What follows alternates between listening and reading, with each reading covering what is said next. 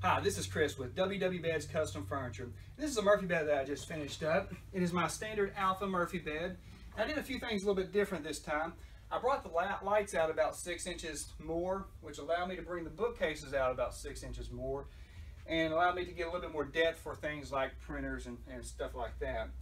Another feature on this particular one is I carved in a school logo, and I also did the wording up here, which is used as a handle. I brought that out a little bit so you can grab a hold of it. But both of these are carved in there, and then I highlighted with a red paint in the carvings. Another feature of this particular one is the stay level desk. Anything 8.5 inches or lower can stay on the desk, and it stays level as it transitions into a bed. And I'll show you how that works. Just pull the bed down when it gets about halfway open. Rotate the leg around. And there you have your bed. And drink trays on the side here. I also have a 3-stage touch dimmer, low, medium, high, and off. And when you're ready to use the desk again, just raise the bed up.